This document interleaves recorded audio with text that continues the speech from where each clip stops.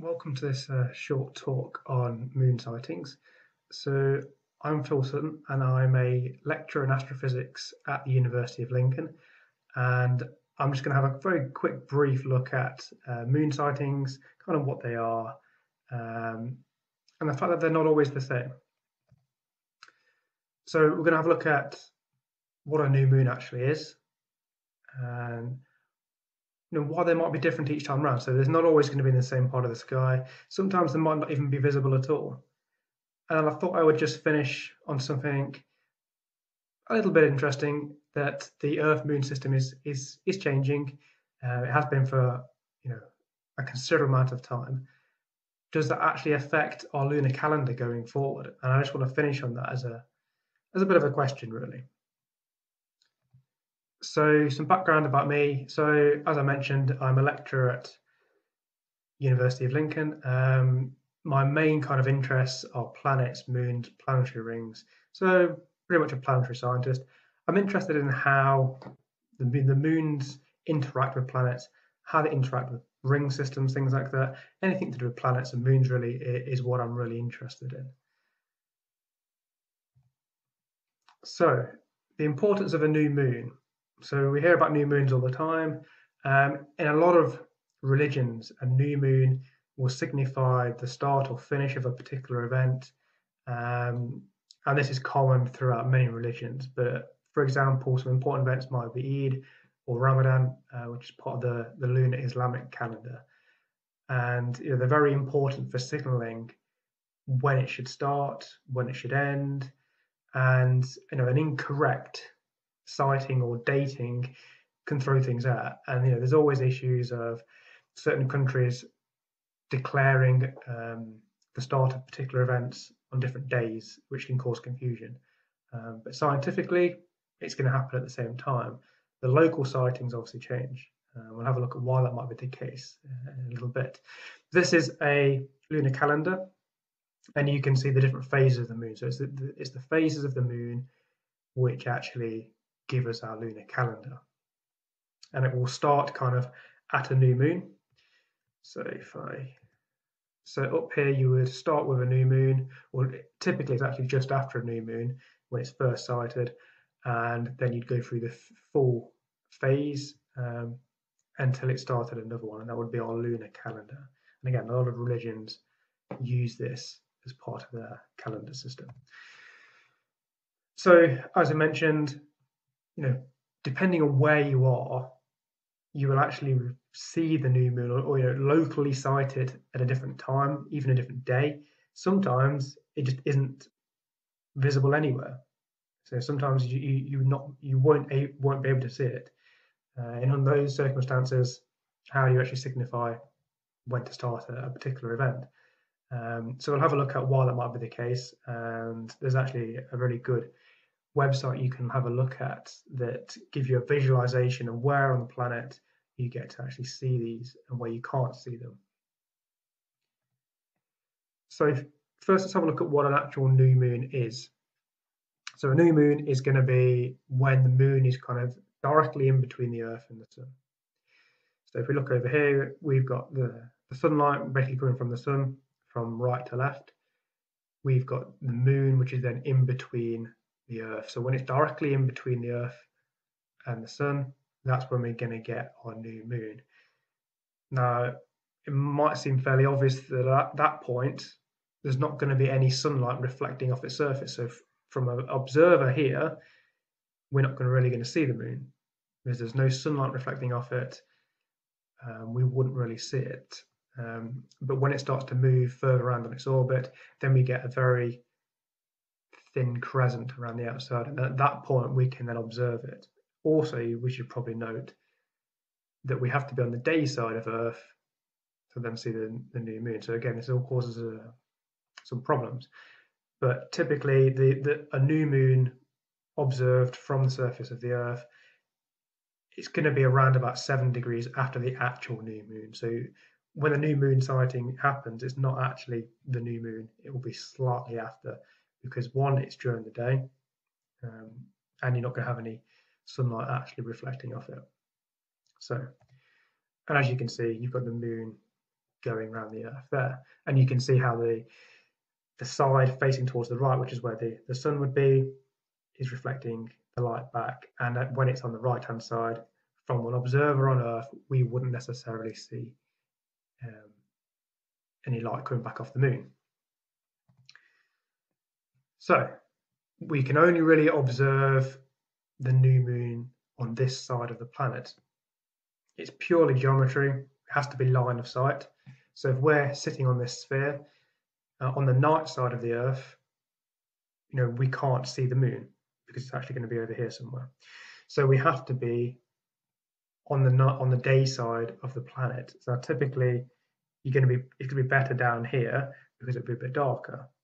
You're not going to be able to. If it's directly in the middle of the day, it'd be hard to see. But if it's just kind of the sun's just setting or just rising, we'd have a better chance. But at that point, as you can see, the angle there, it's going to be quite low in the sky. So to see the new moon, it's going to be quite difficult because it will be quite low down on the sky. But again, we're looking for that small crescent as it's moved slightly around on its orbit. Now, what that would mean, if it's had to move around on its orbit slightly up this way, it's more likely going to be better observed up here than on this hemisphere of the Earth. So again, that's going to give you a difference really on where it's better observed. It isn't going to be observable everywhere on the planet. There's going to be locations where it's better observed, and it's going to change throughout the year, from month to month as well. And why does that happen? So just to put that degrees in context of time, that's 7 degrees further around on its orbit. So if it's going around the Earth, that 7 degrees basically corresponds to about 11-15 hours after the true moon. So once it's finished being directly in between the Earth and the sun, it's moved around slightly, and that's typically going to be about 11 or 15 hours after it was the actual scientific new moon that you would sight it, and then you could declare a new moon at that point because you need actually the sunlight at that point. So, although I said you can't actually see the moon during the new moon, you can actually still see part of the moon even when it's not been illuminated by the sun. You get something known as Earthshine. So actually, if we go back a slide, you've got the Earth here. Now the Earth's fully illuminated by the sun. It's quite bright.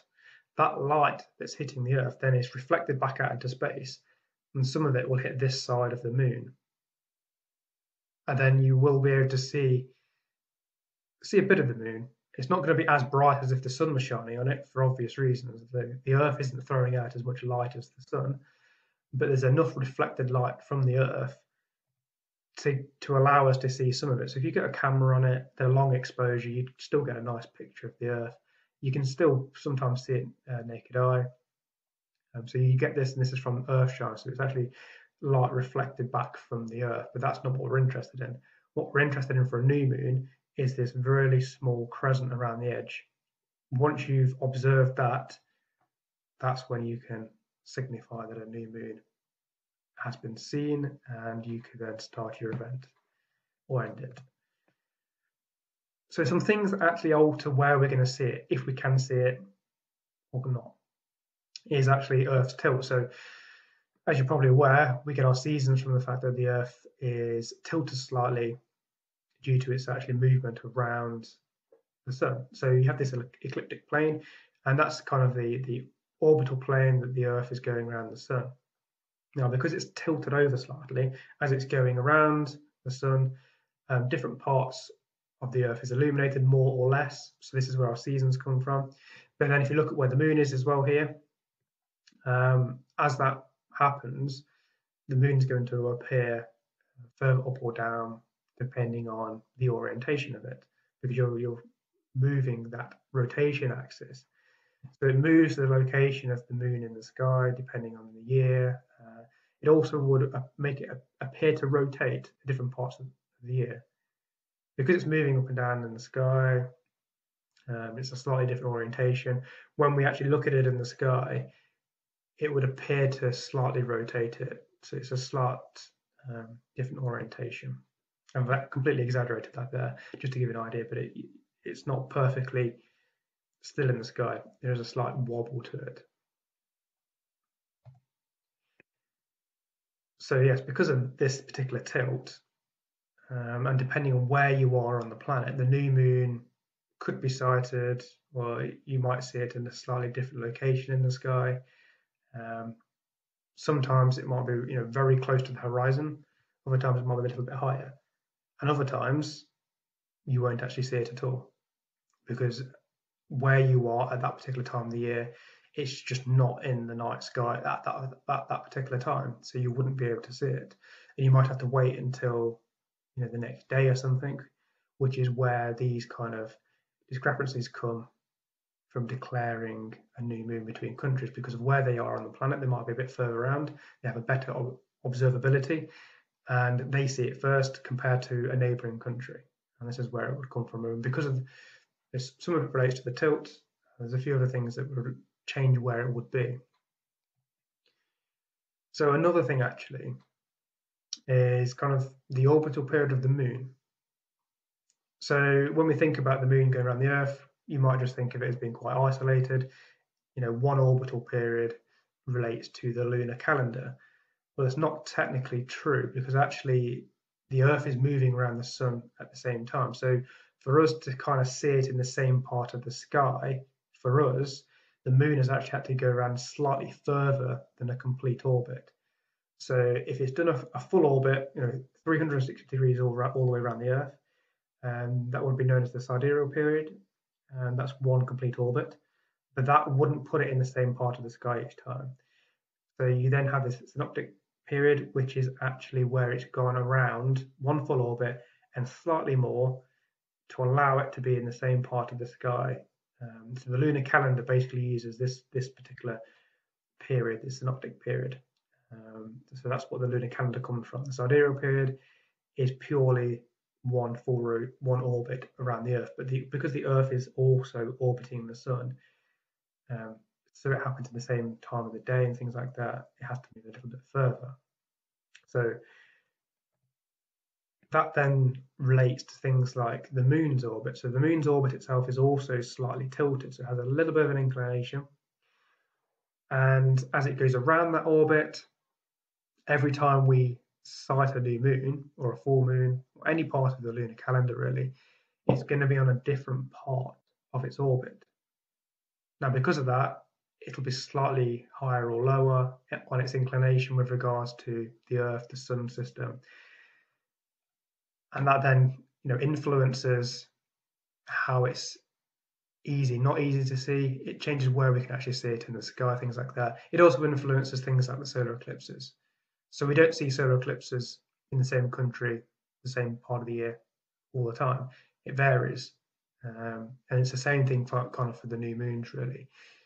Because of this inclined orbit, the tilt of the Earth, and the fact that the moon is not doing one full orbit, it's going slightly more, it's in a slightly different place each time. And it alters, the observability of these new moons depending where you are on the planet. So something really good to have a look at. So there's a few about, this is a good example. If you go on this website, it actually shows you the observability of a new moon, depending on what new moon you want to observe, most likely the most recent one. So I've just pulled an image off there for the 21st of July, 2020. And it gives you kind of like a visual representation of where it would be easy to see and where it wouldn't be able to see. So looking at this particular new moon, it's going to be very observable in the Americas and Africa. So you'd be able to see that quite easily naked eye. And then as you went further east, then it's going to get more difficult. So kind of over Central Asia, you'd be able to see if it was perfect conditions. And then as you got out towards kind of Japan, Australia, that sort of area, then actually you're only going to be able to see it if you're using optical aid, so basically a telescope, because it's going to be very difficult to see. And then all the black regions, So here, not observable at all. But if you actually look at different new moons, sometimes there might only be a very small section, which is easily observable. Others could be widespread. And this is sometimes where there's a big problem, when actually there's a very low visibility for that particular new moon, depending on the orientation of the systems. This is what causes some issues. But I thought I would just finally finish on something to do with the Earth-Moon system, which is more interested in my area of work. So since the Earth and Moon formed a long time ago, they haven't been static. So the Moon is actually moving further away, and the Earth's rotation is kind of slowing down. So it used to rotate a lot faster, which meant our days were probably about 16 hours long as opposed to 24 hours. So the Earth was a lot faster rotating, the Moon was a lot closer, but it's actually moving further away. And as it's moving further away, the Earth is slowing down, and it's because the Moon is causing tides on the Earth. It slows that rotation down. It has to make sure that your energy of the system is kind of conserved. So for the Moon to move further out, it's going to gain a bit of energy. It then means the Earth has to lose a little bit. So when they went to the Moon, they put some things on there so they could actually shine a laser, measure the distance, and they found that actually, over the 50 odd years, that it's moving almost 4 centimeters a year further away from us. And Earth's day is getting longer. I mean, that's a particularly small number per year. But what does that mean? Well, it means that our lunar calendar probably isn't static. Going forward, it's likely going to change. It's probably not going to be significant, nothing to really worry about. But this particular system, it's not stationary or static. It is actually evolving. And if we're still around in a few million years' time, then our lunar calendar is likely to be slightly different than it is quite now, which is just something interesting to finish on, really. So thank you for listening.